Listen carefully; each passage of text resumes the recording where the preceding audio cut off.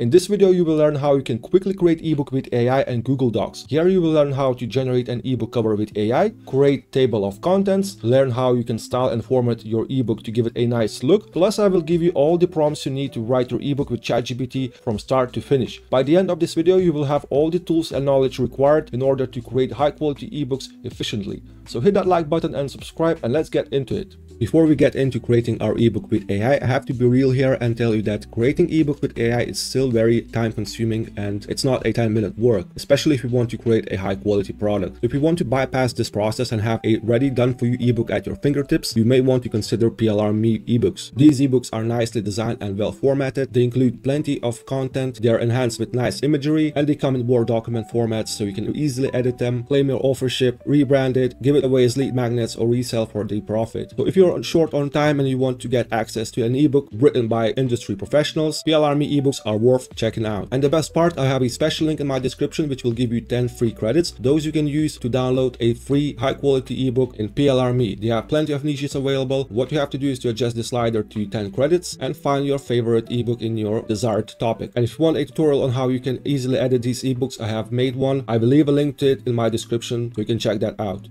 So let's get into writing our ebook with AI. We're going to write ebook on this topic, mastering productivity, daily habits that actually work. For that, we will use ChatGPT. You can also use DeepSeek if you like. If you don't have a premium ChatGPT subscription, I highly recommend that you use free version of DeepSeek. As you can see here, we have free prompts I created to write our ebook from scratch. And the reason why we're using free prompts is that both ChatGPT and DeepSeek are incapable of producing large chunks of text at once. So for several thousand word ebook, we definitely should write it section by section. We also want to have more control over the writing process and make sure that AI stays on track. So the first prompt will create us a brief structure. The second prompt will generate ebook outline with sections and image placeholders. And the third prompt will tell AI to actually write the content while choosing your preferable style. Here we also have an AI image generation prompt. If you would like to generate ebook cover with AI, I will touch on this later on. And all of the resources in this video will be in the description below. I will leave a link to Google Docs to access these prompts so you don't have to write them. So let's start with the first prompt. I decided I'm writing a 30-page ebook with a mix of text and images, assuming 250 words per text page. This is the industry standard, by the way. And first of all, I asked to calculate the total word count, suggest the ideal number of sections for smooth flow, and provide the number of images needed for the best visual balance. I'm doing one image per 5 pages, but you can do however you like, maybe one image per 2 pages, one image per 3 pages, and so on. So I'll copy this prompt and I'll run it into ChatGPT. So it's given me this info. The total word count for our ebook will be 6,000 words. The ideal number of sections, we have 7 to 8 sections, and we'll need 6 images. So I'll copy this information to my notes. We will use this information for our second prompt. And as for the second prompt, here I asked to create a detailed outline for export ebook on certain topics. So we have 6,000 words, I think. Yes, we have 6,000 words. I'll just put that here. And the topic, we have it here. Then in terms of sections, we have 7 to 8 sections.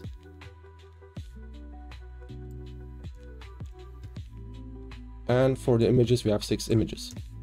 So create a detailed outline for 6,000 word ebook about mastering productivity, daily habits that actually work. Include 7 to 8 main sections in H1, each with 2 to 3 subsections in H2.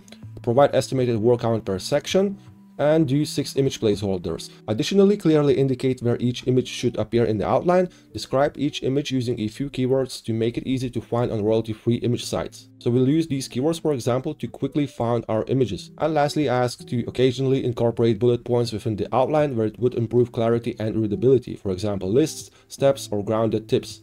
I copy this prompt and I'll paste it into ChatGPT. And I'll wait for it to write me an outline. So it created us an outline. We can see it did as we asked. It created sections with several subsections as well as the image placeholder text.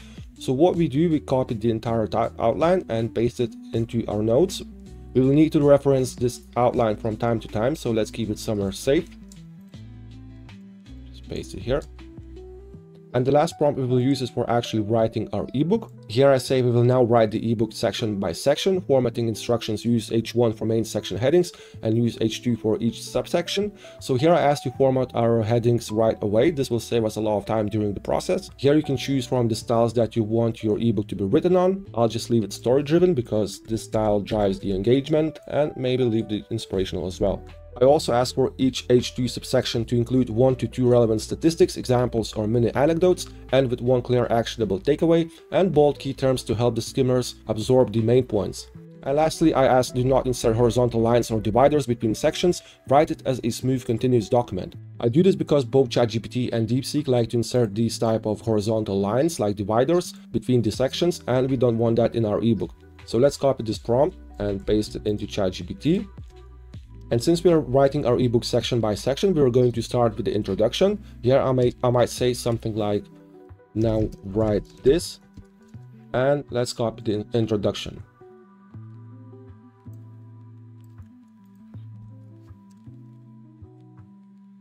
So it's written the introduction. Once we have the intro, we can copy and paste it into our Google Docs.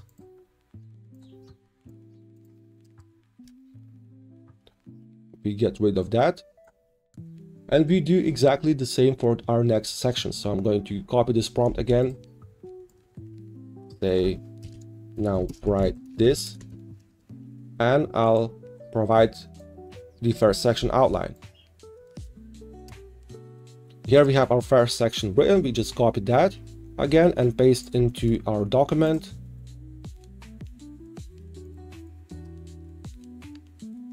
So you do the same thing for each section. I'm not going to force you to watch how I write the entire ebook, so I'll just speed it up and get back to you once I'm done.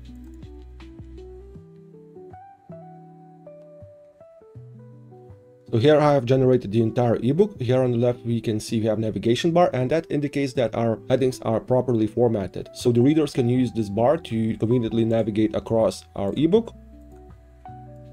And now what I will do is get rid of these section names. I don't like this to be displayed on each section, so I'll get rid of that. And I also don't like these H2 displayed, so we definitely don't want that in our ebook. For this, I'll just hit Ctrl F. If you're on a Mac, you do Command F, and I find these section names. And I'll get rid of these quickly.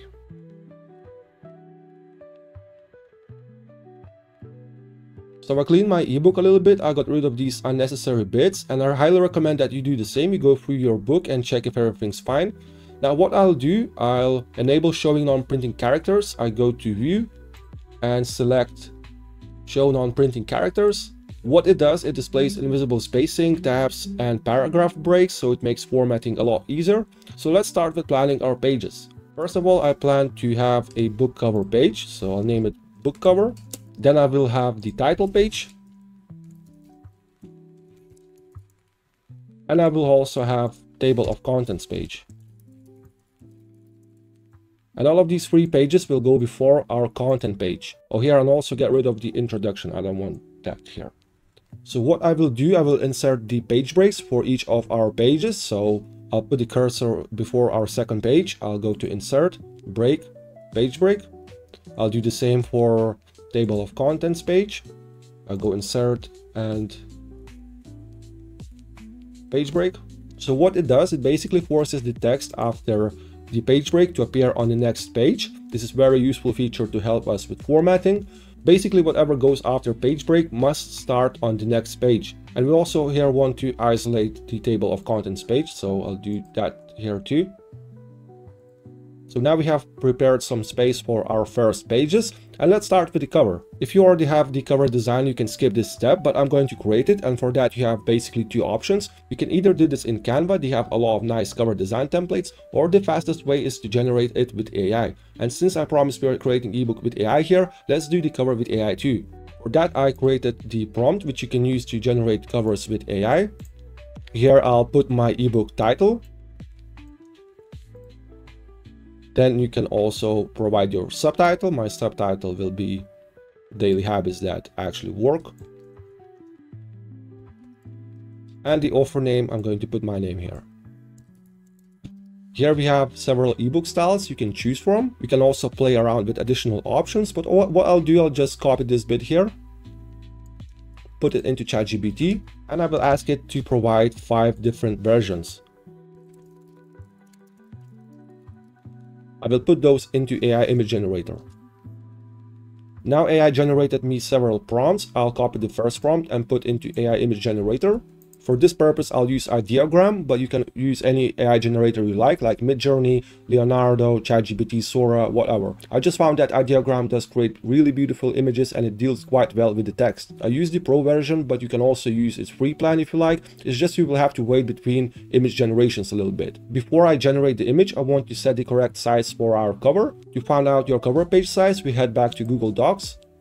You click File, Page Setup, and here it says it uses 8.5 x 11 inches. I know that this is somewhere close to 4:5 ratio, so I'll just keep that here. And I'll just hit generate and load this up with all AI cover variations that ChatGPT provided me at once.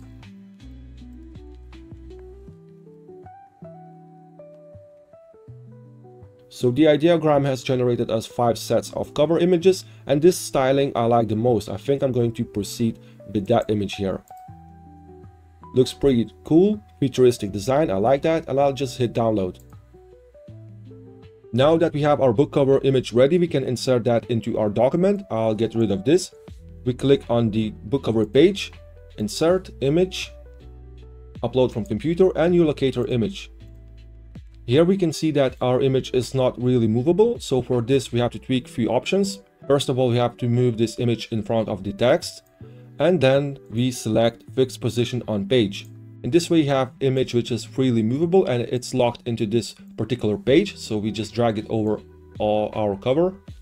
Here it is, looks good. Next, we go ahead and create our title page. So this one's really easy. We just get rid of that, move this somewhere to the center, make it bigger, put it in the center, and underneath maybe we just write our author name. Make this a bit smaller, make this bolder, and that's fine. Then we have to insert the table of contents. Whether your readers use Google Docs or PDF file to read this book, they will be able to conveniently navigate it through the table of contents. For that, we give it a name, table of contents. Make it a little bit bigger. And we place the cursor wherever we want to insert the table of contents. So maybe somewhere here. I'll go to insert, table of contents, and you have 3 options. You can either insert it as a plain text, you can do this with dotted styling, and we can also do this with hyperlinks. I click on that. Here it is, nice table of contents with clickable elements. To make it center, we just highlight everything and click this one. We also center the title, and here we have it. Now that we finally created 3 pages, it's time for us to work with the actual ebook. Oh, and what I forgot, we also need to add page breaks between our sections, as we want each section to start in the new page. So for this, I'll do again page breaks. I place the cursor before my section heading. I go to insert, break, page break, and we do the same for the rest of our sections. So now each section of our ebook starts on a new page, which gives our ebook a nice polished look. So now let's slightly customize the content. The first thing we can customize is our heading, and there is an easy way to do that. Let's highlight this heading here. We can see that it's formatted and Google Docs recognizes it as heading 1. This heading is using Arial font, and let's say we want to change it into something like Georgia. So we do that. Perhaps we want to make this heading a little bit bigger, and we want to change its color to purple to make it match our cover. So you can go around and apply the same style for each of these sections, but the faster way to do that is to highlight this bit here, go to the styling tab, and update heading 1 to match. So now we can see that all of our section headings is using the same font, the same color, and the same size. The same thing you can do for the smaller headings. Perhaps you want to change the color to navy. We do that, we go to heading 2, update heading 2 to match, and you see all of the heading 2 elements are using the same color. And the same you can do for the body text. Perhaps you want to have a slightly larger spacing between them, so you go to line and paragraph spacing, you increase that to 1.5, you go to normal text, and update normal text to match. And as you can see, our entire body text is using the same spacing. I'll just leave it as it was. When you have these paragraph marks enabled, you can go through the entire document and see if there are any unnecessary spaces or gaps in there. My document is clean, I don't need to see these marks, so I'll just go ahead and disable them. View, show non-printable characters, I'll turn this off. Now it's totally down to individual preference, but I like to squeeze the content inwards a little bit just to make our ebook look more polished. For that I like to add a bit of margin to the sides of our pages. So we go to File, Page Setup, and increase these margins to the sides, maybe by 0.2. There it is. The next thing we can do is to add numbers to our pages. For that you go to Insert, Page Numbers, and here you can choose the position of your numbering. So I'll do bottom right. Another thing you may want to add to your ebook is call to action at the very end. Let's say you have a course to sell on productivity. We can add something like call to action to buy your course. So let's say something like master productivity in 30 days. Click here to start building the iron habits that last forever. I make this bigger a little bit, put it in the center, move it down, and to add a link to your offer, you just highlight it. You can either use this little icon over here to insert the link, or Ctrl or Command K, and we can put the link here as well, www.yoursite.com. So now it's turned into a clickable link. So the very last thing we have to do is to find and add images to our ebook. We are going to use a royalty-free image site called FreePic, but you can also use sites like unsplash.com or Pixabay. You remember we had our outline stored in Notes document and also had image placeholders generated with each section. This will help us find our images quickly. So let's start with the introduction. I copy these keywords and paste it into FreePic. I like this image here, so I'm going to click on it and download.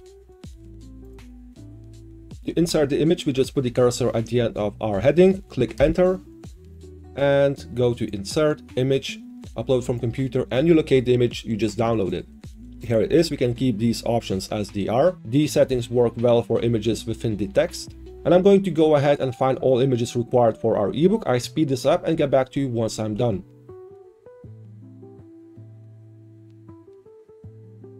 So I've added all the imagery to our ebook, and let's have a look what we've done so far here. So we have created our ebook cover with AI. We added the title page with the title and the author name. We create a table of contents page. Oh, and one really important thing, if you decide to change any of these headings, for example, you want to say the myth of being busy person, you will notice that this header does not update, meaning that table of contents doesn't update automatically. So for that, you have to do it manually. You just go here and click update table of contents. And now we can see that the header has been updated. I actually like this left alignment here, so I think I'm just going to leave it. And moving on, we can summarize our ebook.